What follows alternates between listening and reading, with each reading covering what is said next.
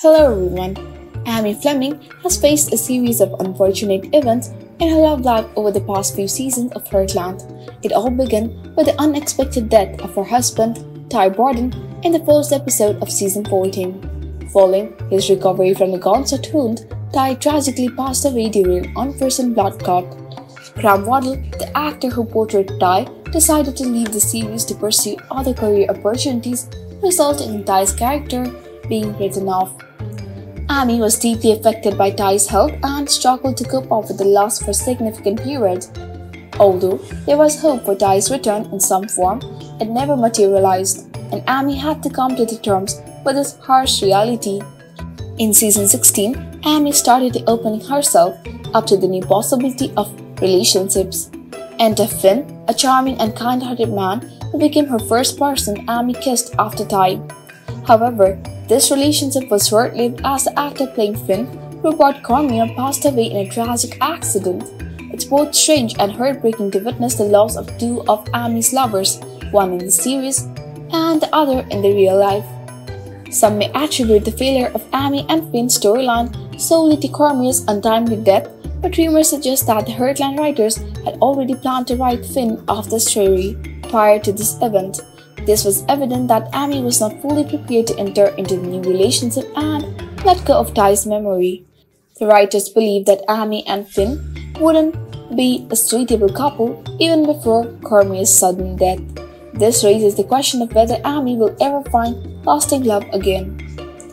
In the last episode of season 16, Amy was seen all alone, but she had just met Edwin. However, it seems unlikely that Amy and Edwin would be a good match. Just because he has a daughter around the same age as Lindy doesn't guarantee a connection between him and Amy. Furthermore, Edwin's initial rudeness towards Amy during the first meeting left a negative impression on the audience. Therefore, Edwin is not expected to be Amy's ultimate love interest.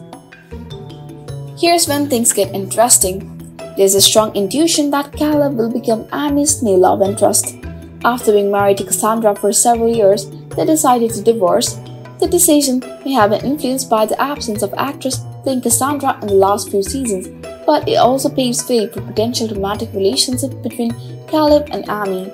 While Caleb has been a good friend to Amy and even tried to set her up with Sam, the timing of the divorce announcement just after Amy and Finn parted ways seems suspicious. Considering that Caleb is now a single father with a child of age similar to Lindy, the pieces seem to fit. However, even if Amy and Caleb do pursue a relationship, the question remains, can Amy truly date anyone, especially her late husband's best friend? It appears that Heartland writers may have reservations about Amy being with someone new, perhaps intending her to remain a single mom, content with a daughter.